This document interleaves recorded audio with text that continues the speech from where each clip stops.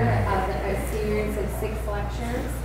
And I wanted to welcome Joel Metzger, who is the Director of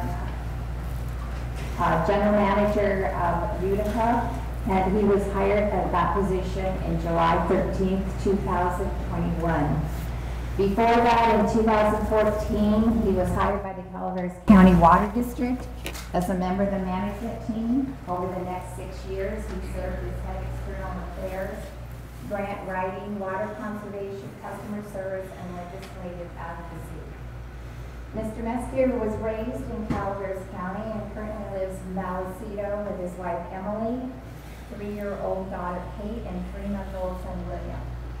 Outside of work, he enjoys mountaineering, traveling, photography, landscaping, gardening, tennis, golf, skiing, and spending time with his family. And I want to welcome Joel to our lecture. Thank you. Thank you very much. So thank you for that generous introduction. I'm so thrilled to be with you today to share a little bit about something that I've become very passionate about, which is Utica Water and Power Authority.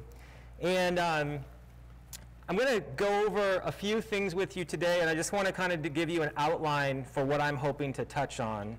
So I wanted to go over these things with you today. So I'm hoping that by the time everyone leaves today, you'll have a general idea of what Utica Water and Power Authority is, what the history of UWPA is, where it's located geographically, and how does the water get to Angels Camp and Murphy's and the agricultural folks who rely on our system. And then also, what are the short and long-term challenges that we are facing as an organization. And then finally, there's a role for you at the end, and that's how you can help. How can you be involved in making this a success? So let's get into it. Right off the bat, I want to let you know that there are some tools that you can utilize to keep in touch with us and keep apprised. So just take notes of that. Check out our webpage. We redid it this year.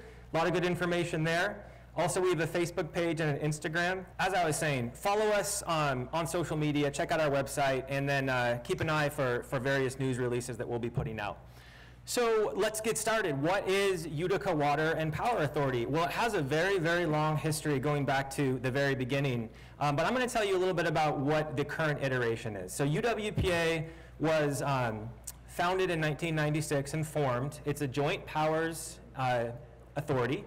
And we have 2 members. So we have the City of Angels Camp as a member, and we have Union Public Utility District as a member. And so we were formed to make sure that the water supply kept coming down the hill to provide our members, Angels Camp and Murphy's, and some agricultural folks with the water that they need to use our local resources and allow us to grow and produce food in various ways. So that's really our main purpose, and that's our mission, is to keep that water coming down the hill. And how do we do that? Well, we have some pre-1914 water rights, about 34,000 acre feet a year in the great years, but we do have to get good rain and snow to have that much water coming down the hill. And in bad years, that might be cut in half, all the way down to about 16,000 acre feet. So I do have some questions for the audience. You'll see in blue, and so I'm just going to throw these out once in a while. So does anyone know what the significance of a pre-1914 water right is? And if you do have an idea, raise your hand. And if not, I'll tell you. Not under federal jurisdiction? So it's not under federal jurisdiction. So you're right on the right vein there. So 1914 was the cutoff for when the State Water Resources Control Board took control of the water rights system, when that's a state agency. And if you have water rights prior to that, they're called senior water rights, and they're not under the jurisdiction of that state water board. Although we're seeing recently they're trying to say that they are under their jurisdiction, and there's going to be a legal fight coming. But I guess my point is the fact that we have rights from 1853 for most of our water, that's extremely, extremely senior, and no one can really take that water from us. Whereas if you had water from 14 plus, people could probably take that from you more easily and curtail you. So that's really important. And then here's another question, because I'm going to be using the word acre foot a lot today. So does anyone know what an acre foot of water is? If you have an idea, raise your hand. Okay, right here, sir. The acre filled to the depth of 1 foot.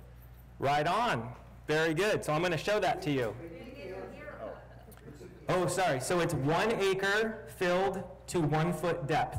And I like to use the football field example. You can kind of see most of a football field will be covered to 1 foot depth of water. It's about 325,000 gallons of water. And then down at the bottom, you can see a family of 4 generally uses about 1 of those a year for their needs, indoor and outdoor. And the state would like us to use about 1/4 of that. So that's the direction that they're going. They want all of us to use less. So moving on, who am I leading? I'm leading 10 people, and we're maintaining a 27-mile-long system. It starts up in Avery, and it works its way all the way down to Angels Camp. And we have 5 reservoirs on that system, and we have 17 wooden flumes, which you'll see a lot of pictures of today. And then we have a lot of ditch, which is an earthen ditch that's lined with gunite, which is a type of concrete. And that's how we bring your water down the hill. And then along the way, we spin 2 hydroelectric plants. One of them is just about a half mile this way on Booster Way in Angels Camp. And then the second plant, which is our larger one, is up in Murphy's.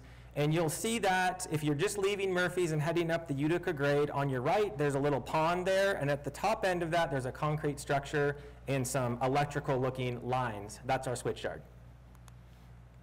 So this is the handout, which I don't think I had enough for everyone. I apologize, but hopefully you've had a chance to look at it and you can refer to it today. This is the Utica system map. And so starting way up in the high country here, you might recognize Alpine, Utica, Union, Spicer. These are all part of our system going all the way back to the 1800s and early 1900s. And then those hold the water and release them throughout the summer.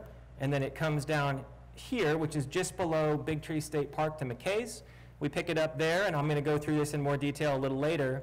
And then our system begins in Avery, and it's the green line going all the way down. And then our water eventually ends up in the same watershed where it began, North Fork Stanislaus, and goes into New Maloney's, whatever we don't use. So let's jump into a little history. I have Judith Marvin in the front row here.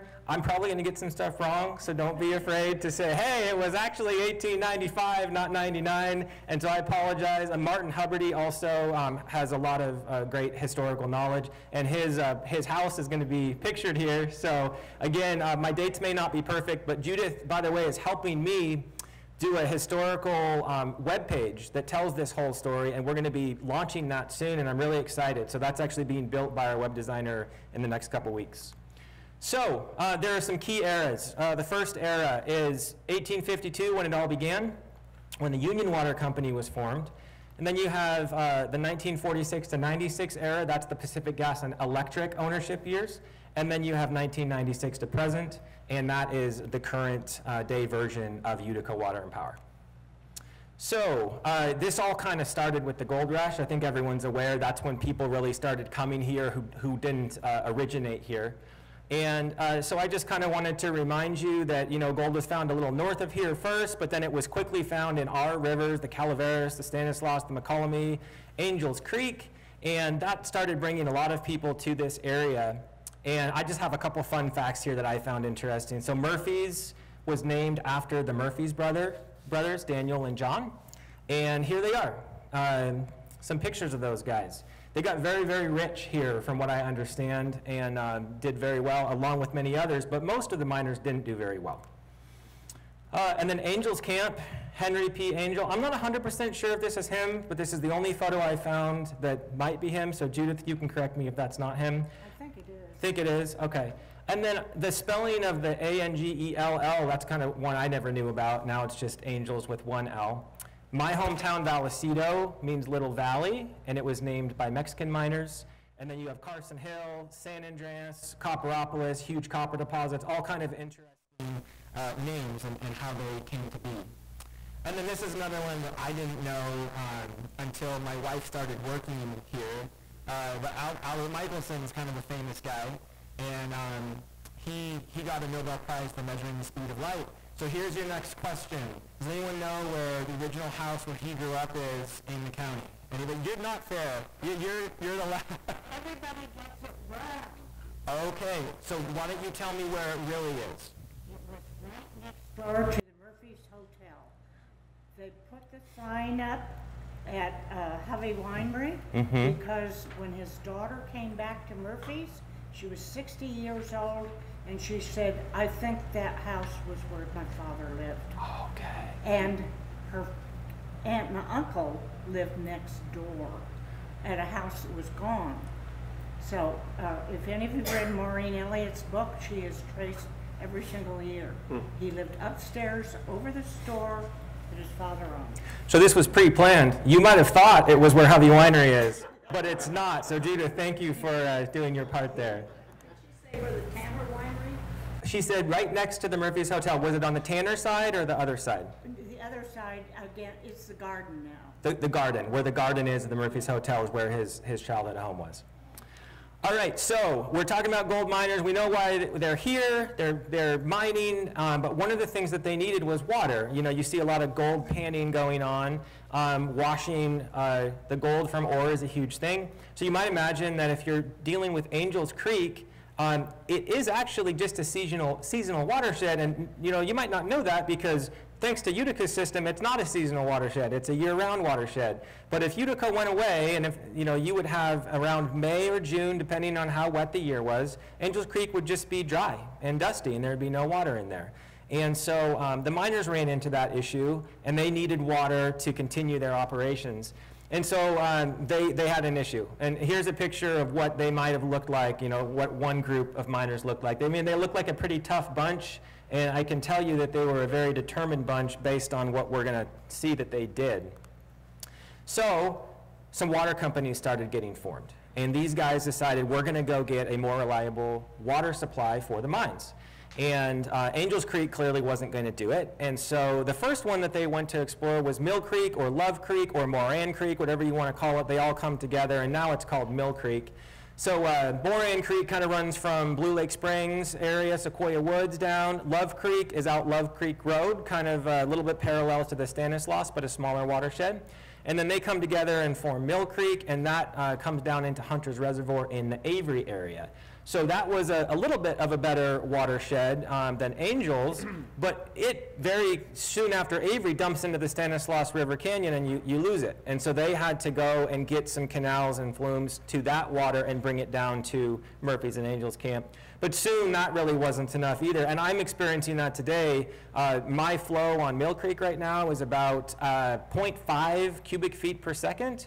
And that's not really enough water to do much of anything. In the big rains, you know, we may have hundreds of cubic feet, but it's not a great one. So eventually, they decided we're going to go all the way up to the Stanislaus River, and that's exactly what the Union Water Company was able to do. And I'm telling you, this is not an easy thing. Even in today's world with our current machines, it would be very difficult to put a ditch along this kind of topography. It's very steep, it's very rocky, ravines and gullies to be crossed. It's tough. But these guys were doing it with mules and picks and shovels and water levels, because the grade is extremely important. If you go too steep, you're going to erode your canal. If you don't go steep enough, the water just kind of sits there and it doesn't move. And it still blows my mind to this day how they were able to do that with the tools that they have. And Judith has a lot more information about that as well. I know I picked your brain a little bit, but it's really, really impressive.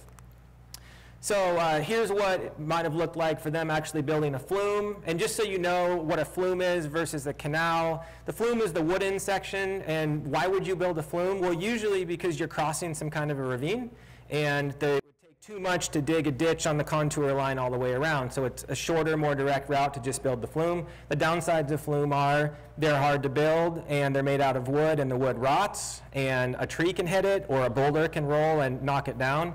Canals are definitely preferred, and that's why you mostly saw those, but sometimes you needed a flume. And it's dangerous work.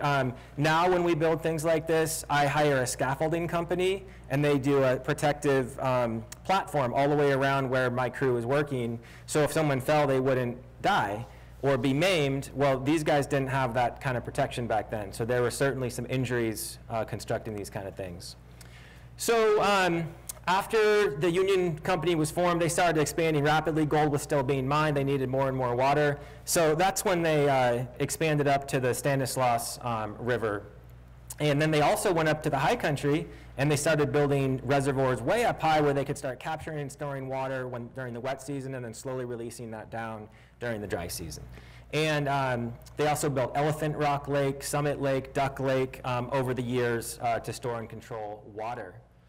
And then in the late 1880s, Union was transferred to the Utica Gold Mining Company. They were actually right near here, just right down the ridge here a little bit. They were, I believe, the biggest mine in the Angels Camp area, and they were very successful. They found a lot of rich ore. And so they were in control of the company, and they were expanding it. And so there was some serious growth between the 1880s and 1920s. You saw Lake Alpine built, you saw Union Reservoir, Utica Reservoir, and Spicer Meadow. And this is the old Spicer. Now we all think of this big, near 200,000 acre-foot reservoir. The first one was only around 4,000 acre-feet, much, much smaller. And then because of these efforts, this is kind of an important point that I'm grateful for.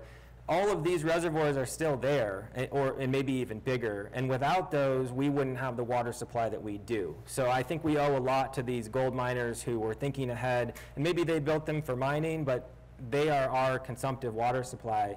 And I'm very grateful, especially in the drought that's going on right now, for all this investment. And then lower on the system, we had Ross Reservoir built. That's on French Gulch Road for anyone who's driven through Murphy's area. The Ross Dam was not a great one in the beginning. It actually failed a couple times. And so now the dam, which is still there, is mostly rock, but where the failure point was, it's an earthen mound, and so it's kind of a hybrid dam now. It seems to be in good shape. You know, we monitor it pretty closely. Hasn't failed in over 100 years at this point. It's just kind of a cool picture of Ross, and I just wanted to show you what it looks like today. This is a very similar angle. So there it is back in 1895, and here it is today. And that, this is where the rock ends, and the rest of this over here is that earth dam. This is about a 100-acre-foot reservoir.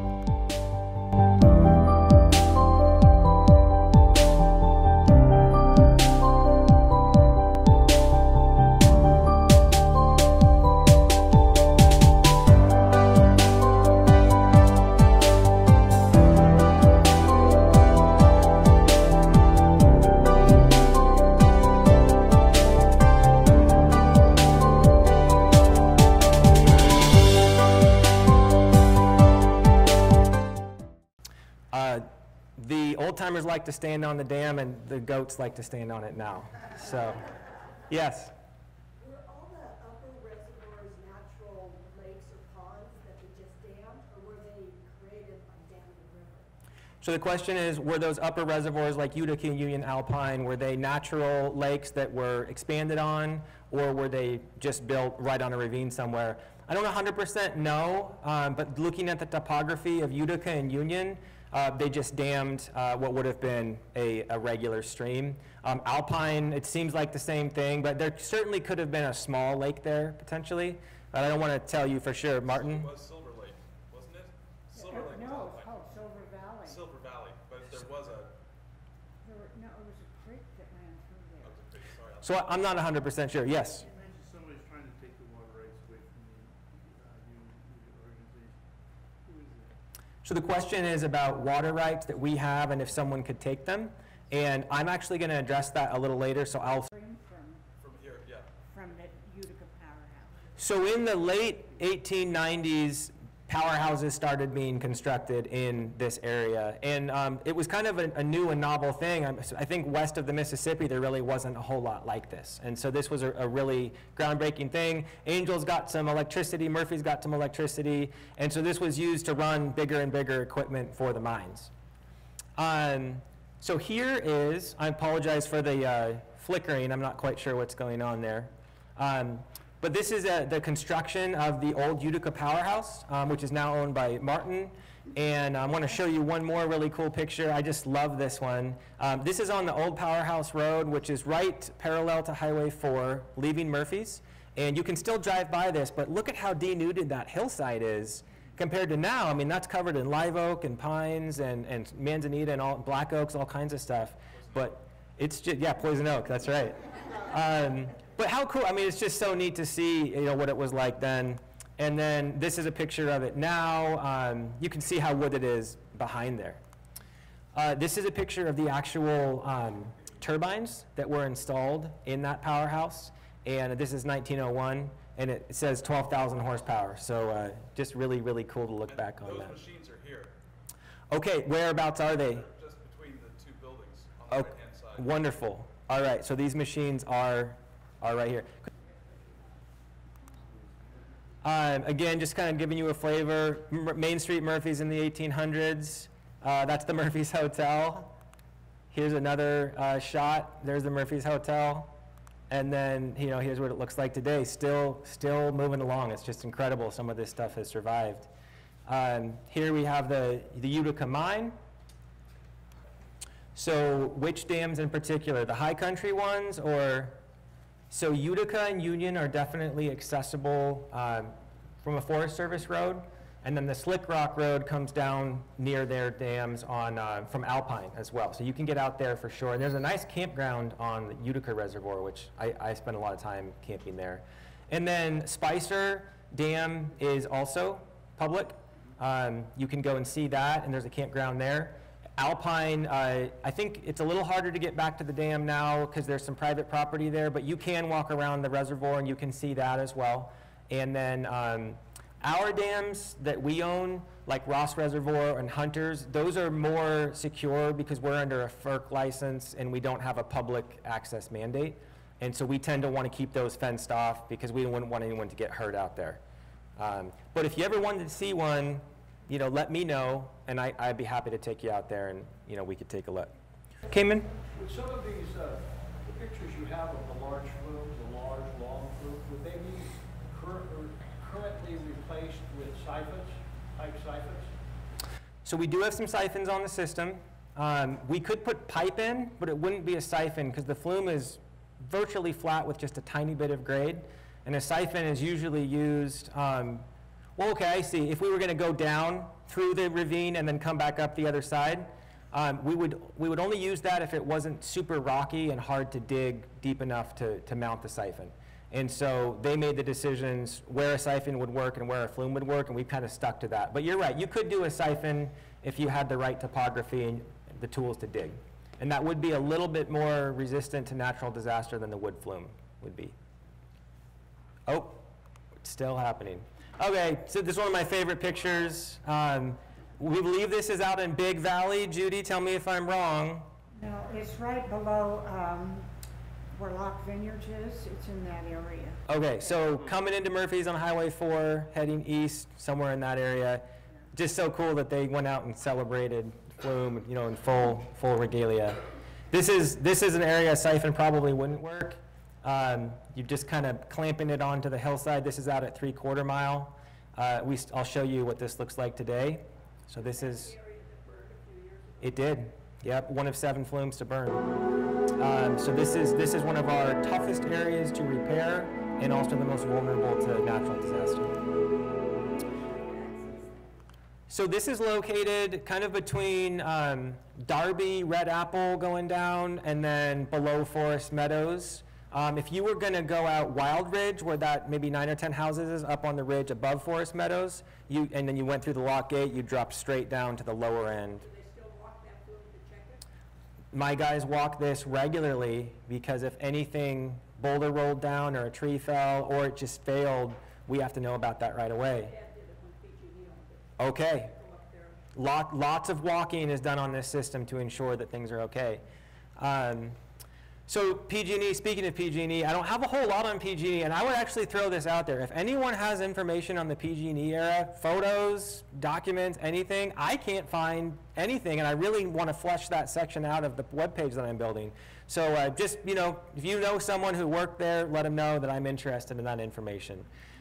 They did improve the system substantially. They were able to buy it from the Utica Gold Mining Company because there just really wasn't a whole lot of mining going on in the mid-40s anymore following the war. And so they built some new powerhouses. They put a lot of new gunite canal in. You know, they rebuilt flumes continuously. They took good care of the system. And I would note that the system was much bigger under PG&E than it is now because from Avery, the system went another 8 or 9 miles to the actual Stanislaus River on grade. And the only reason why that isn't there today is there's a tunnel that was drilled under that same area, and now we can tap that tunnel. I'm going to show you some pictures of that. I would say it took a lot of people for PG&E to run this system because they didn't have the computer monitoring that we do now. So you actually had to physically be present to make sure that things weren't wrong. And so it was a labor-intensive endeavor. And then in the late 80s and 90s, after years of negotiating, PG&E did sell the project to Calaveras County Water District in partnership with Northern California Power Agency. And that whole deal culminated in the North Fork project. And so the North Fork project was a very big project. It cost about $650 million. And the deal was CCWD would put up the water rights and kind of be the owner of the project, and Northern California Power Agency would put up the money. So they actually raised the money from their members, which is from Silicon Valley up to Redding and everywhere in between. They have, I think, 20+ members. And this is just one of a much larger suite of energy projects that they have. So they built New Spicer, which took Spicer from 4,000 acre-feet to 189,000 acre-feet. They built a powerhouse at the base of New Spicer Dam. They also built the North Fork Diversion, which diverts water from Alpine, Utica, and Union into Spicer so they can store it in their bigger reservoir. And then going downstream, they built McKay's Reservoir, which is an on-stream concrete arch dam. And the whole purpose of that is to divert water from the Stanislaus and from the upcountry reservoirs into this 18-foot diameter tunnel, which carries it to the Collierville powerhouse. And that powerhouse is at the end of Camp 9 Road. And it's a 253 megawatt powerhouse, the biggest one in this county by far. My biggest powerhouse is 3.6 megawatts. Theirs is 253. And so that's why that section of flume is no longer there, because that tunnel goes right under Avery, and we were able to tap it and abandon a massive amount of flume. So that's the history. Thanks, Judith. Thanks, Martin. There's a lot more that's going to be on that webpage and organized in an easier to follow fashion. So I hope you check that out. I'll make sure to share that link when it's posted. This is one of my favorite photos. This is looking down in the Stanislaus River Canyon at sunset. This is Flume 10. And yeah, I love being out there in the sunrise and the sunset and just seeing what it's like to be on that canyon wall. It's really, really special. So our watershed is the Stanislaus River watershed, the North Fork, not the middle or south. This is actually showing all of them. And it's interesting, a lot of our water isn't actually originating in Calaveras County. It's a lot of it's in Alpine, a lot of it's in Tuolumne actually, but it just happens to come over to the Stanislaus, which is the boundary of the two counties. Just want to show you pictures. You know, this is great recreation areas. You got Utica, Union, Alpine up there. I love playing up there, and anyone who hasn't been up there, I hope you go take a look. This is the North Fork Stan coming through big trees. I took this picture after going for a hike, and it's a gorgeous river, some of the cleanest water you're going to find anywhere in the state, and we're very fortunate to be drinking this water.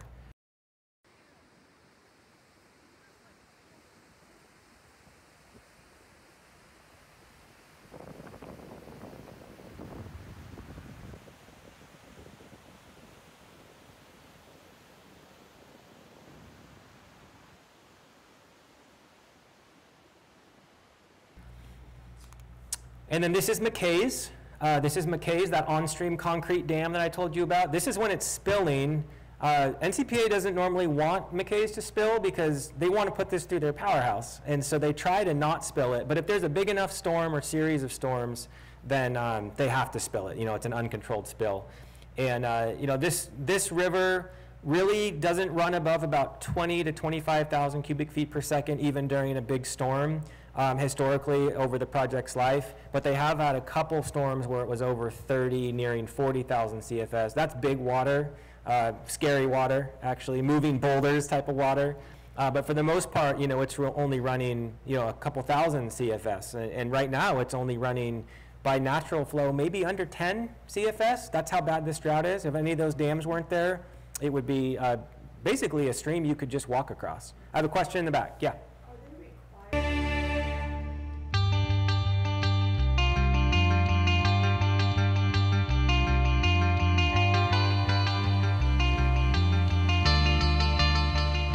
The Stanislaus River watershed is the power source for this project. We have 7 reservoirs. Some are up high near the crest of Ebbets Pass, and when that snow melts, it fills those reservoirs. Some of it overflows our upper reservoirs and comes down to our largest reservoir, New Spicer Meadows. And then we store that water, and we capture it until it's needed. This large network of reservoirs gives us the freedom to actually store power by storing water, releasing it when energy needs are the greatest. To allow a certain outflow to maintain the Stanislaus River between there and Camp 9 and the Collierville powerhouse. So the question is there a required release into the riverbed so the river doesn't go dry between their diversion dam? And yes, it's about 16 CFS, and it does vary a little bit up and a little bit down depending on the time of year. There's a recreation component to it, but the main component is environmental, to make sure that whatever aquatic life is in the river can survive. And interesting, I won't get into the dam debate, but right now, if there weren't dams, a lot of aquatic life would be dying this year because the river would be almost gone or gone.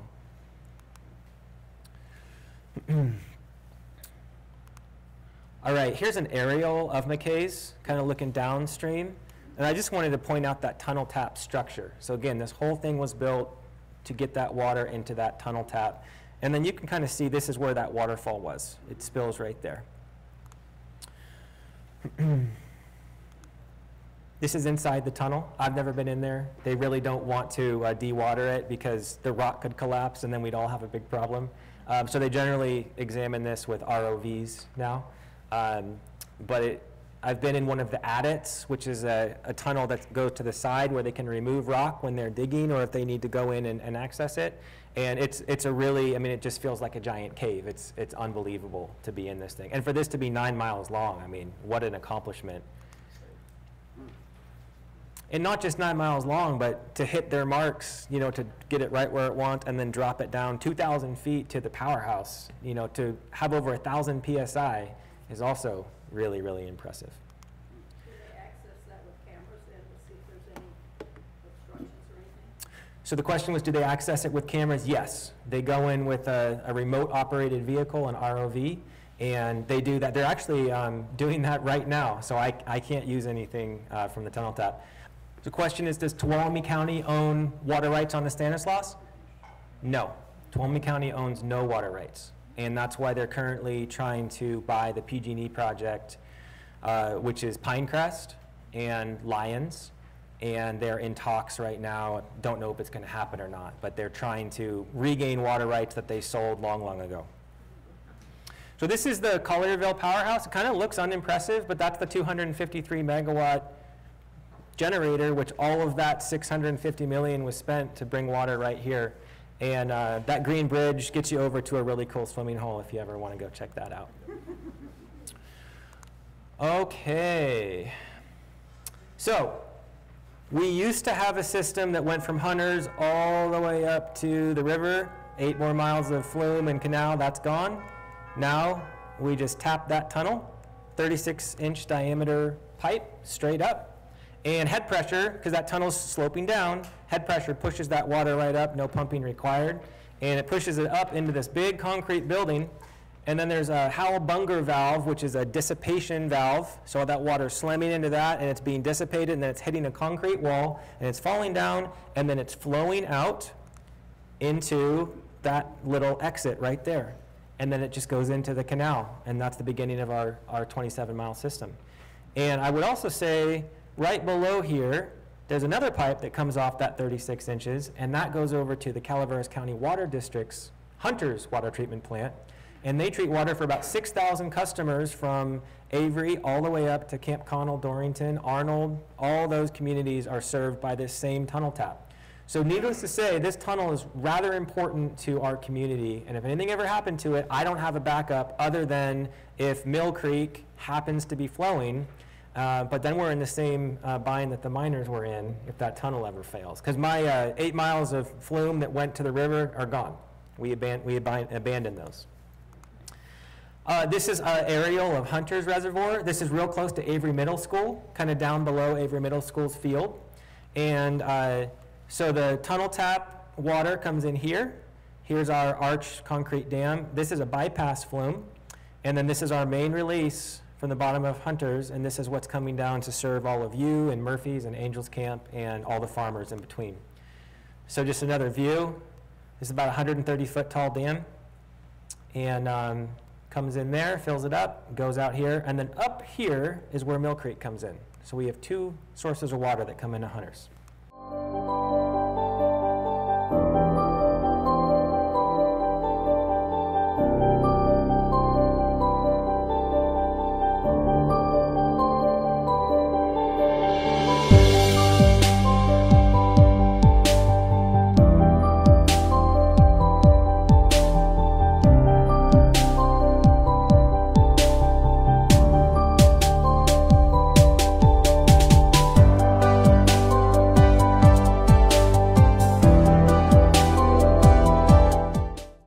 About a 350 acre-foot reservoir. So this is just an example of what most of the system looks like. Beautiful canal lined with concrete.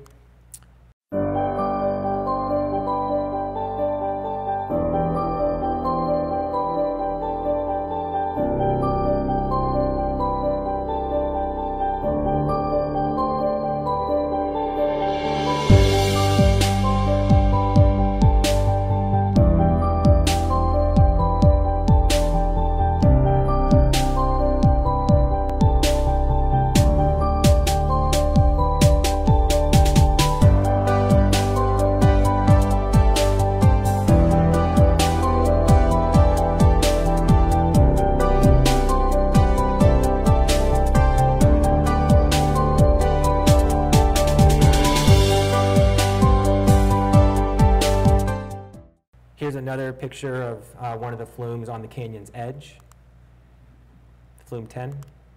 This is 3/4 mile flume, the most challenging flume that we have. It's really tough to rebuild that, very expensive to rebuild that.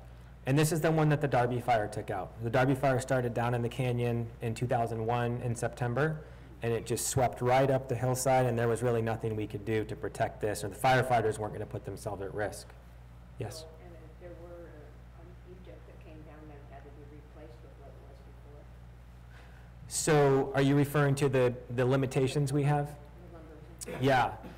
So these are historical, they're recognized as historic. And so when we do rebuild something, we can't just do whatever we want. We can't use a new material. We can't change the look and character of it. We need to keep it looking the way that it is. And so the Darby Fire burned this one and some other flumes. And I think a lot of people thought, well, maybe we should make this out of metal, or maybe we should put a pipe in, or maybe we should do something else. But so the insurance plus FEMA and Cal OES, they kind of said, hey, we'll give you money to rebuild what you had. And then the historical aspect of it as well, we weren't allowed to build something else. And so back in that time, they rebuilt it with wood, just the way it was. There was some permission for some metal girders to go in.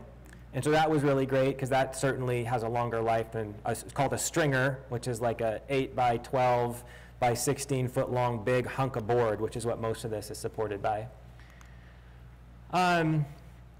So coming on down the hill, past 3/4 mile and the other 17 wooden flumes that we have, we provide water to Union Public Utility District, which is, serves Murphy's. And this is their main storage pond called Catamatri Reservoir. And they treat it right below there, and they serve all of Murphy's, and then they also serve the North Ditch and the South Ditch. And so that's a bunch of agricultural customers. And those used to be open ditches, and now they're all piped. And then keep it on coming down the system, it goes into the Murphy's forebay, and then we release water into our penstock, and this is the penstock right below the Murphy's forebay dam, and that's heading down into the Murphy's powerhouse. Okay, your next question. Museum people can't answer. What is the name of what you're seeing here? What is this contraption? I'm going to give you a hint. This is 7 feet in diameter. It may look small, but this is 7 feet in diameter. Anybody have any idea what this is called? Pelton wheel. Good. Very good, Pop. Yeah, very well done. And I want to tell you how it works. So these are all cups, And this, and this, 6 of them, these are jets, which we call needles. And that is a stainless steel milled, kind of looks like a teardrop. And so what we do is these are called deflectors. See how they're kind of in the way of the needle? They're between the needle and that cup. So when we want to start this thing up, we hydraulically pull those back. So all these pull back, and they're all linked. So there's a really cool linkage in this plant. So it all happens together. And then we hydraulically pull these needles. These are the needle seats. We pull them back. And that allows water to rush around the needles and then shoot out where that point is, and it forms a very strong, powerful jet, and it hits these cups, and then this thing starts rotating counterclockwise in this picture, and then it goes faster and faster until you're at hundreds and hundreds, and in some cases thousands of RPM. And this is connected to a turbine shaft, which goes all the way up and transitions that mechanical energy into electrical energy, and that's what we push out onto the grid and sell to PG&E and others. So this is how we are making power on all 3 of our plants. You gotta just replace those needles too, right? We just put some new needles in recently, and each one of those needles, after it's machined, is like $5 grand. It's extremely expensive because they're pure stainless steel. Anybody know what this is called? These things. Relays. These are relays. And so we have a bunch of these because this plant was built in the 40s. And the crazy part now is we could take like that entire panel, everything you see there, and we could probably put 3 computers in, and it would do the same thing and more.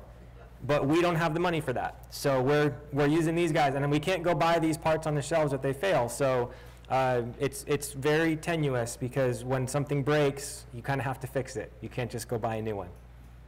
And the purpose of a relay is if there's a problem, it will trip the plant and protect the plant from having a failure. So they're protection devices. So here's that view that you can see from Highway 4, which is right there. Here's old Utica Powerhouse Road, just above Murphy's. And here's our spillway from that same reservoir.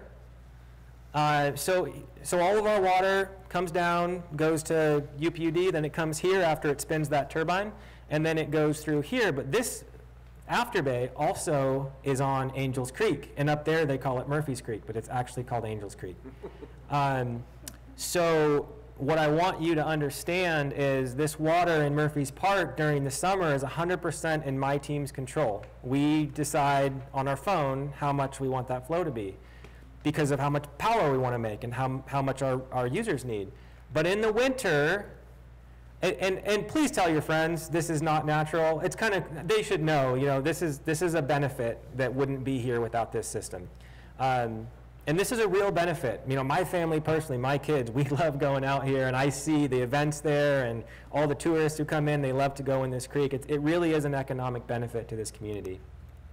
But then this happens. And then I get phone calls saying, why did you do this to our park?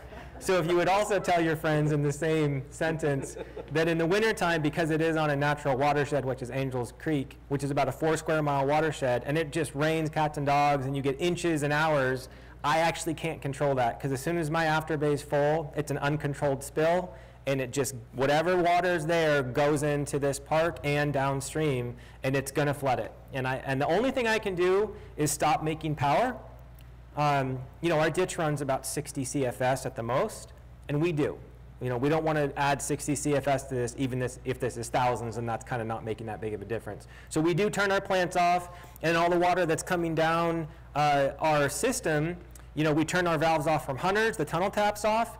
But a ditch is actually catching runoff, and we have 27 miles of runoff catching ability, and so the rain is running into our ditch and filling it up, and the ditch is running like crazy even though we're not putting anything into it. And that's tough, so I have to have my conveyance guys go out and do what's called a wastegate crossgate maneuver. So they bring a gate down that crosses the ditch and blocks it, and they open up a ramp that just goes off the canyon wall. And all that water hits that and just gets dumped. But then another mile of catching more runoff, all of a sudden you have the same problem again. So in the worst storms, you have multiple wastegate, crossgates open. And even then, there might be some water getting into the forebay, and we're just going to pass that down, not make power, and just push it down the creek.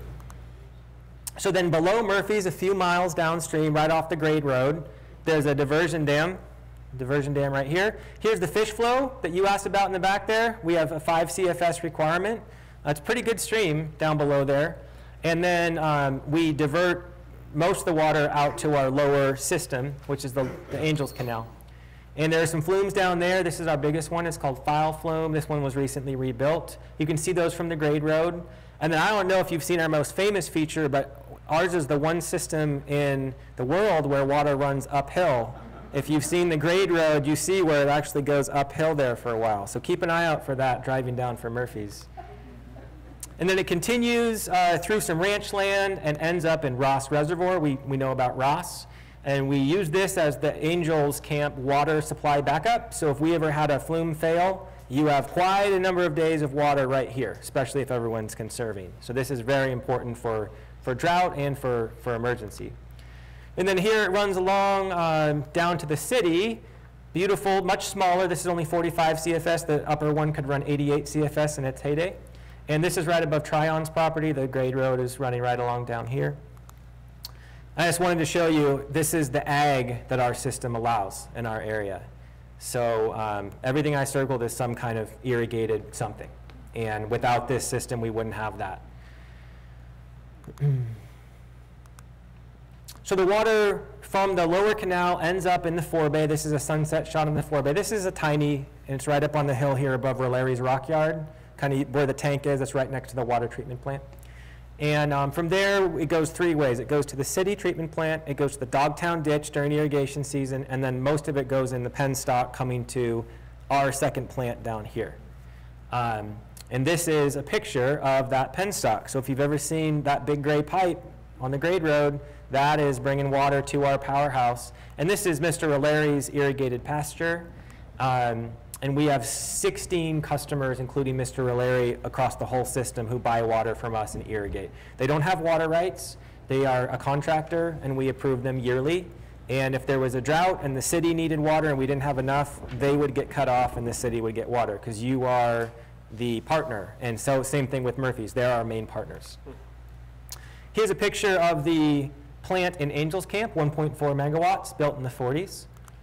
And here's your next question. When water is leaving a powerhouse and going back into a pond or a river, what is that called? Anybody know? Tail race. Tail race. Very good. Wow, I'm impressed. The tail race. So this is the tail race going out of our plant, and this is Tryon Park. If everyone knows where Tryon Park is, that's where the old swimming pool used to be, right there. Oh, and by the way, Greenhorn Creek buys water from the city just downstream of here, and that's the last user that pumps out of this creek before it goes into Maloney's. And so Greenhorn uses a mixture of treated water and creek water, but creek water doesn't have any smell and it's available, so they actually use a lot of creek water to keep everything green. Question in the back? What happens to the fish in all of the system, like when it's going to the turbines and other, what prevents them from getting caught up in that and chewed up? Yeah, that's a great question. So don't tell any fishermen this, but this canal is packed full of trout, because they do make it through from the Hunter's Reservoir. I don't know if they make it through the tunnel tap, but they're in there. And so when we have to de-water it in November, which we do every year for maintenance, you know, any pocket of water where there is some water left, it's full of fish. We don't chew them up in our turbines because wherever we have an intake from a forebay, we have a series of screens, and they're too small for the fish to fit through. But that's great for fish, but it's bad for pine needles because the pine needles and the oak leaves just pack those things. And so during the leaf fall area, we're cleaning these, they're called grizzlies and fish screens constantly, because otherwise no water gets through or minimal water gets through. So it's definitely helps the fish, but my staff do not like them at all. Okay. Bear with me, we're on the final leg here. I know this has been a long presentation, so we're going to wrap this up here. So what are some challenges that we are facing? Well, our infrastructure is 150 years old. That's something that is pretty tough, even older than that. So it's expensive to replace and repair the infrastructure, and we don't have enough money for it. So that's a constant balance to what do we replace, what's our priority, how do we determine that priority? And Also, we haven't always been very proactive with our maintenance at Utica. And that may be a financial thing or just a management style, but generally it was kind of let's fix it when it breaks. And I'm trying to change that narrative to let's identify what probably will break and let's repair it and try to get a grant to leverage those funds, and let's do that before we have an emergency, because FEMA did some kind of a study. I think it's like 5 or 6 times more expensive to do an emergency repair than it is to do one that you've planned. And so we're trying to get more onto that approach for this system. But even with that approach, I probably have $100 million of projects that I need to do, and I'm never really going to get there unless all of your water bills went up by hundreds of percent, thousands of percent, and I'm not going to do that. So it's always a balance between what do we have to do and what would we like to do. All right, so this is, let me make it bigger. This is a flume that we need to take down and rebuild. So my guys are chainsawing there. They have like grinding wheel saws, and they're just cutting this thing into pieces. And that's lined with aluminum sheeting to prevent leaks. They used to just be wood. And then we're getting down to the bottom of it, so we're taking that out. These are all box boards that are rotten. Those are the big stringers in the very bottom, those huge boards. And they're on a support structure made out of more stringer type, 6x6. And then if you see the orange, we have inmate crews from CAL FIRE and CDCR that help us. And without them, I would never be able to afford any of this. And so we're actually changing stringers out because they're rotting. So we need to bring new ones in so that will last. And so basically reverse that, and that's how we would rebuild it. So that's called Flume 9, and we rebuilt that in about 6 days.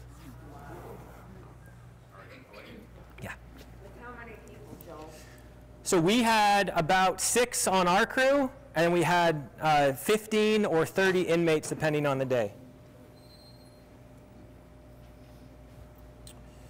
Okay. All right.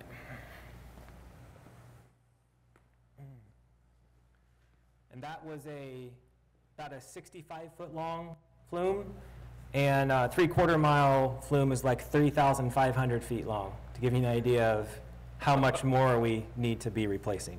Are those supplies brought in by helicopter? We've never had helicopters. PG&E used helicopters quite a bit. I would love to have a helicopter. My team would love to have a helicopter. We have inmates. They're our helicopter. And by the way, due to state policies, they have basically been releasing these folks or shutting the camps down. And so we went from having like 5 crews here, and there was one over in Baseline where there were crews there. And now we have 1 or 2 crews here. And so my labor pool, CAL FIRE basically said, you don't count on them. You're not going to get them anymore. And it's me and 10, 20, 30 other public agencies, the school district, the county, all the other water and sewer agencies, they all use these folks and count on them. And I don't know how this worked out, but they were able to reserve some time for me this year, even though they said they wouldn't. As long as there isn't a fire, you're always crossing your fingers that there isn't a fire, because that's their #1 job.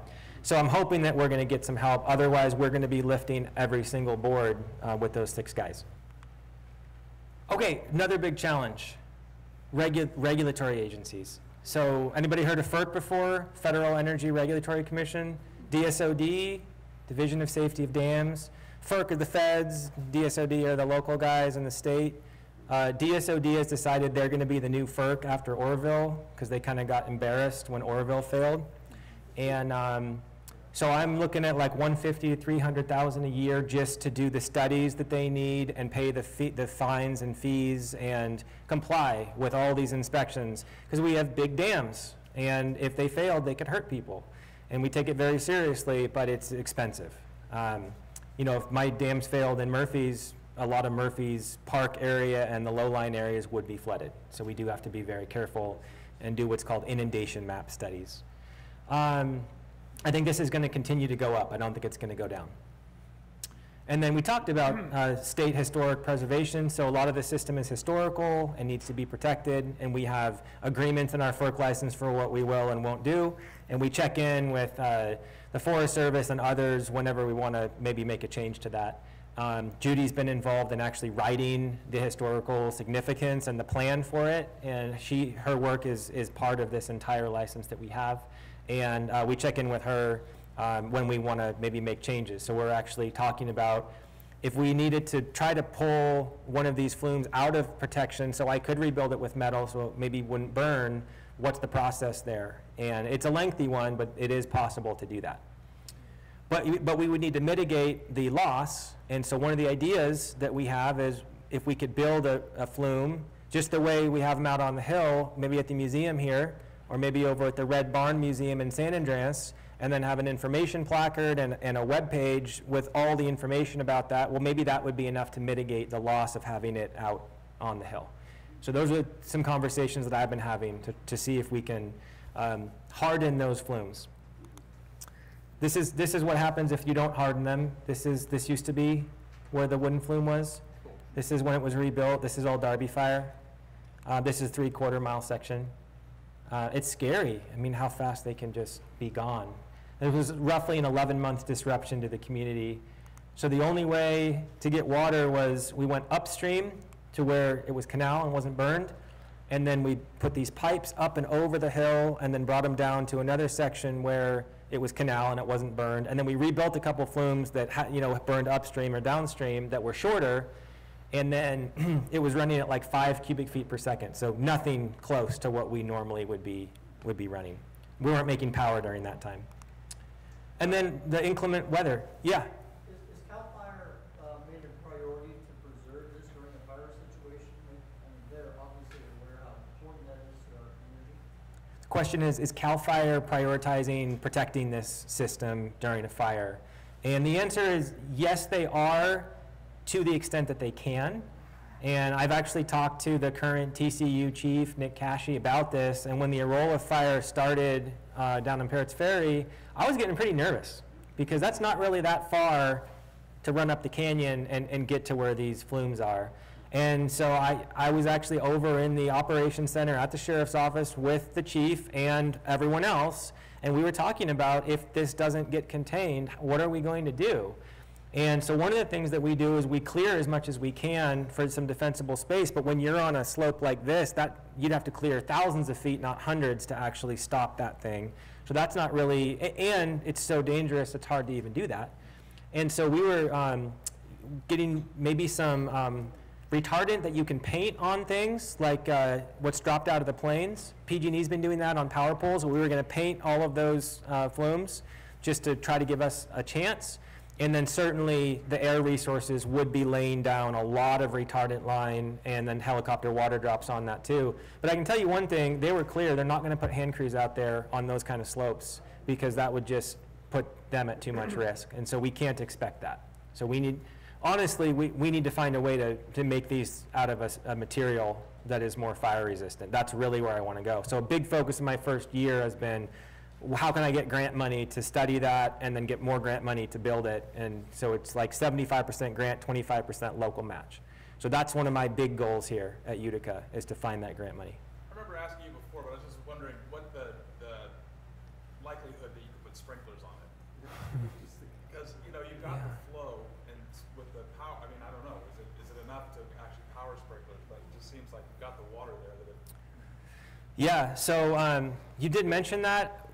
I kind of talked to my team about that a little bit. I think the issue would be actually powering them in those remote areas and then having continuous power out there. I mean, I guess you could set generators up, but when you have 3,000 plus feet of flume, the number of sprinklers and the number of generators you'd have to have strung out to do that, it would be quite a thing.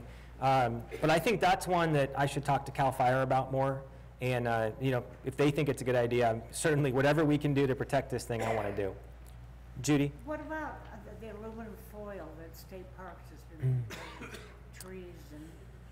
Yeah, so Judy mentioned the aluminum foil that we all saw those redwoods in Kings Canyon get wrapped with recently. I actually haven't explored that with CAL FIRE. It wasn't brought up at that EOC meeting, but I think that's worth looking into as well, especially if it had more of a life than just like a couple months, if it would give us longer term protection. That's a good idea. So anyway, other hazards, just winter storms. We're having to walk those flumes in snow and ice. We're having to go out there and cut trees out of them or blockages during storms. During the wintertime, during big storms, a lot of my team is out there 24 hours a day trying to keep your water flow going. And there's a lot going on in the background that people don't realize. Opening waste gates, clearing out grizzlies, cutting trees out.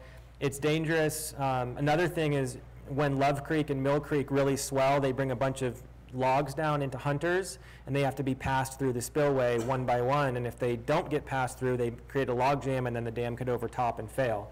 So I haven't been here for these huge storms, but some of the stories I've heard have been really, really, really impressive. And then revenues. So my main revenue is power sales. We make around $1 million a year on power sales historically. But unfortunately, we're a renewable resource which is competing with solar and wind. And if you've seen California over the past 10 years, solar has just exploded and wind is also continuing to grow. And so what's happening is the market that we're competing in during the day when solar comes on, the market just nosedives. And so we're running 24/7 and we get very, very bad power prices. So we only have like a 3-hour window from like 5 in the evening until 8 when solar is offline, and if it's not windy, all of a sudden the market comes up and we can make some real money.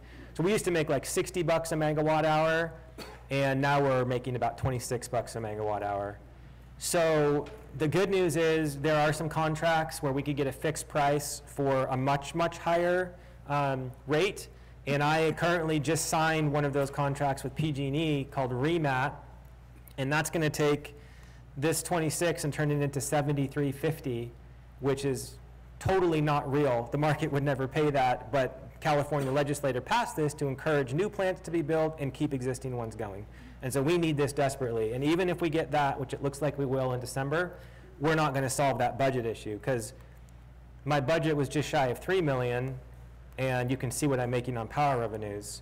So how do I make that up? Well, we get some grants. We sell water to irrigation customers, and really the rest of it is all of you.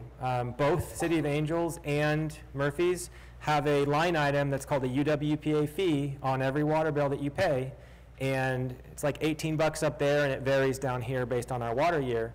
And without that, I don't make that number. And that means I cut my infrastructure back or my reserves, or I can't pay my people. And so it's always a balance. So yeah, we really count on all of you. And you know, during the good years with lots of water, we make more than that million. And during the bad years, maybe we'll only make 800,000. So it's tough. You never know what the weather's going to do. Okay, there was a water rights question earlier. I'm here. I made it. So protecting water rights. We have these senior water rights. They are ours. We don't have to buy them from anyone. We are using most of them to make power, and then we're putting it in the New Orleans Reservoir. So I think I have it 5,000, somewhere around 5,000 of the 33, 34 are actually being used by homes, businesses, industrial, institutional, and agriculture. And water, so that's all beneficial use, consumptive use. Power isn't really consumptive. You're just running a turbine and pushing it on. And so we would be in a better position if this number was higher. And so if we can either grow our ag or our city or our town and have a better balance and get closer to this number, then when we have to refile those water rights to extend them, we would have a stronger argument, because the state board wants to put them to beneficial use. And so they want to make sure that the person who has them is going to use them for beneficial use. I do think that the power does help us, though, because while we are not putting it to beneficial use necessarily or consumptive use, we're not taking it and putting it somewhere else. We're putting it right back in that same stream where it came from, and someone downstream can use it. So I don't think there's an immediate threat to our water rights, but I will say that some shots were fired this year when the state board sent me a letter that said, we're curtailing your senior rights for the first time in the history of the State Water Board. And I was facing not having this protection that I always thought that we did. And so luckily, we were able to work around that by using previously stored water from Spicer, Utica, Union, and Alpine, which was not curtailed. Previously stored water was not subject to that cutback. And so thanks to those high country reservoirs, all of you can use water close to normal. But if we didn't have those reservoirs, the state would be asking all of you to use 55 gallons per person per day, indoor only, let your lawn die. And your current usage is like around 260 gallons per person per day. So just cut your usage in sixths and you'll be just fine. And then the long-term thing is the FERC relicensing. We only have a 30-year license for this thing. And if we don't relicense, we can't run our powerhouses anymore. And if we don't run the powerhouses, then that $3 million all has to come from you instead of just whatever we don't make from power. And so I'm working actively on trying to figure out how do we relicense this project in a way that doesn't break the bank, and does it make sense to relicense the project. So that's a huge, huge issue coming up. So this is my last slide. Please share what you've learned today. I don't think people really know where their water comes from and how expensive it is and how hard it is to get it to you. And I think we should know, because this is, I think, one of our most important resources. And I care about it, and I think we all should care about it. And so I think what I'm asking is just be informed and stay up to date. Follow us on Facebook, check the website, and we'll let you know. I'll let all of you know when we have more information on the next steps for making sure that we can make sure we have a future here. Because without water, you're limited. You're very limited. So if you want to grow or you want to even continue prospering, you need to have that water and you need to protect it. And so that's what I would leave you with today. I do know we've had a lot of questions throughout the presentation, but I'd love to, if you have any more, please ask them. And if any questions come up later, call me or email me anytime, and I'd be happy to meet with you or take a phone call. So with that, are there any questions from anyone? Just one. Yes, ma'am. Does the water continue out through Carson Hill? The water is still going to Carson Hill. It terminated at the mine, and the Suttons are selling that mine, and there's like a 5-inch meter out there that would be with that. So that's a UPUD connection, and that's South Ditch that runs all the way to Vallecito, and then out Red Hill Road, and out to Carson. Yeah. Joe? As an alternative, you mentioned that it's so vulnerable to fire and whatnot. What's the groundwater situation in this watershed? We have access to it, could be a bunch of emergency wells, and everything that is explored in that. So the question was, is there groundwater along this system that could be accessed in the event of emergency or considered as part of planning in general? And the answer is yes. We're in a fractured rock area, so when I talk to geologists about our geology, they say it's a voodoo science, where you're going to get water and where you're not. Maybe your well witcher can find it with his crossing wires. But so I would say Angels Camp has the advantage with that, though, because there are some underground rivers that actually go through here. And they have a lot of water in them. And during the Darby fire, I believe there was some pumping coming out of one of those old mines. And that could happen again. And so I would say it's very possible to drill some municipal backup wells. I don't know how much water you'd get and how expensive it would be, depending on the water quality and how much you got. But certainly having those would be a better situation than us losing that flume and then only having what's in Ross Reservoir to back you up. So I think it would be good to have at least something else that you could use. Is there a question back there?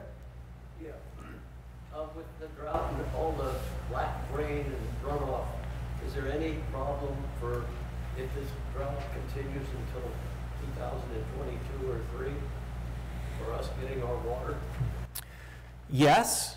If this drought continues at the same magnitude that it was this last wet year, then we will be in a very bad situation, and the rest of the state will be even in a worse situation, because we are very fortunate to have these upcountry reservoirs that we can access. But I'd say the key would be Spicer. As long as Spicer has some water in it, that's going to allow it to be released during the summer and go to the tunnel tap, and then we can take what we need, even if it's less than normal. But if Spicer got down to where it was at dead pool, certainly Utica Union Alpine would also be at dead pool at that point. And there wouldn't be enough water for any of us to do what we would normally do. So I think that next year, if we don't get any moisture or very little moisture, we're all going to be making some big sacrifices. the state as a whole is going to be in a really bad way. And that's why the state is cutting us back now, is to try to save as much water in the reservoirs as they can, so in case the next year is bad, you know, we won't just completely fail. We'll at least have some water. But in terms of the delivery system, as long as there's water coming through that tunnel tap, we're always going to be able to get it to you. Even if it's 5 CFS or 60, we'll be able to get it to you. Yeah. Yes? Hey, I was hiking by this McKay diversion dam, and there's some old ditches in there. Is that part of the old system? Yes. That's right where the old ditch came in, was at McKay's. There's still a kind of a concrete structure just upstream of McKay's, and that's where the old one came in. Apparently it was a tunnel for the beginning, and then it was a ditch and flume from there on out. Yeah. Cool. Other questions? Yes? Okay. All right. Well, thank you so much for having me. It's been a pleasure. Yeah.